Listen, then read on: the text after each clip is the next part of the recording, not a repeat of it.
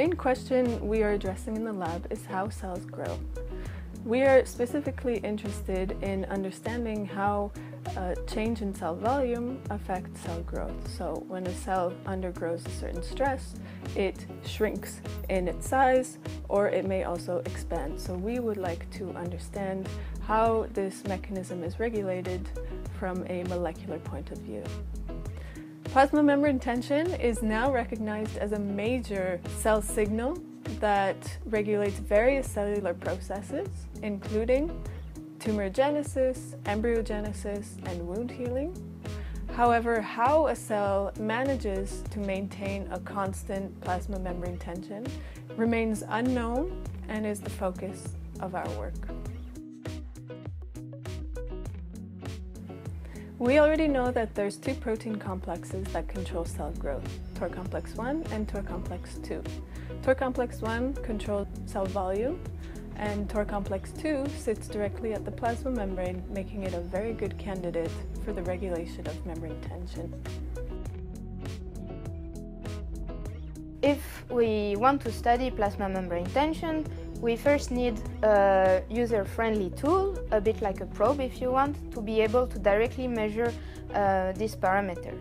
And here is where the NCCR chemical biology played a very important role by seeding and catalyzing a multidisciplinary collaboration. Altogether, we could synthesize a new molecule that we call FLIPTER. And this molecule is actually a fluorescent molecule that can directly integrate into the plasma membrane of the cells, where it can sense plasma membrane tension, because once integrated into the plasma membrane between lipid molecules, any change in the tension of the membrane will affect the structure of the probe and in turn affect its fluorescent properties. This is very useful because now we can directly visualize change in plasma membrane tension by using a microscope.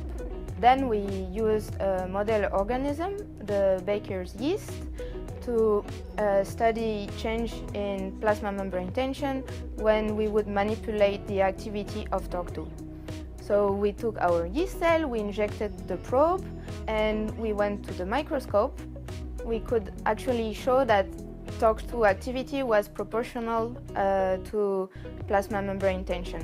Namely, if you increase plasma membrane tension, TOR2 activity will increase, and if you decrease plasma membrane tension, TOR2 will be inactivated. We went a bit further, especially in the case of a drop in plasma membrane tension, and we could show that in that case there is a reorganization of the lipid molecules within the plasma membrane.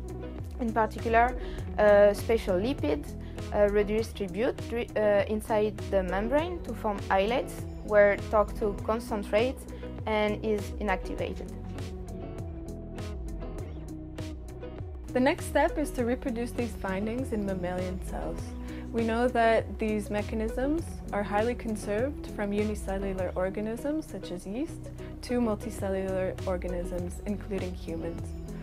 Cancer cells are known to have higher plasma membrane tension than regular cells. Therefore, our understanding of the molecular signaling pathways of plasma membrane regulation can lead to early detection of cancer in patients.